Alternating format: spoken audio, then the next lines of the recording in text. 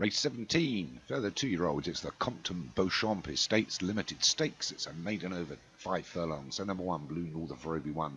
Central Concept for Leon Van Rensburg is 2. Hurricane Quest for Jim Murray is 3. Kick-off for David Robertson. Notable Grey for Pontypool. Quaquaw Top for Molliet Surfer. China Bank for Cabeza T. Diamond for Paul Rose. Lemicus for Tam King. Luck and Floor for Joshua Sutherland. There's 10 of them here, 2-year-olds over this 5 furlongs. They're in the gates, and the starters got them away.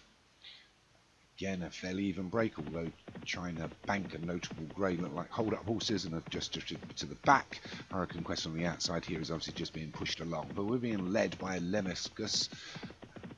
The Grey against the fence and Hurricane Quest. These two are already a length or so ahead from Blue Norther, who's in 3rd. Then we've got Luck and Floor, Central Concept against the fence. The German Silks of Quaquatok. And we've got Diamond out wide with Kickoff. And just at the rear is China Bank. But up front, inside the 2 furlongs now, it's Lemicus against the fence with Hurricane Quest out in the middle of the course and Blue Norther. It's these 3 that have got a couple of lengths on the rest of the pack. Blue Norther starts to go backwards as they get down to the final furlong. And Hurricane Quest and Lemicus have got a 3 to 4 length advantage over everything else. It's between these 2.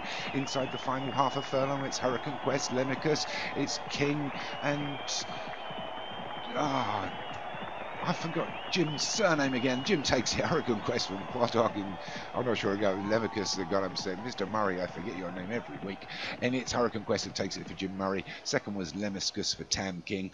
3rd was Quaquatok for Molliet Surfer. 4th was Luck and Floor for Joshua Sutherland. And 5th was Notable Grey for Pontypool Racing.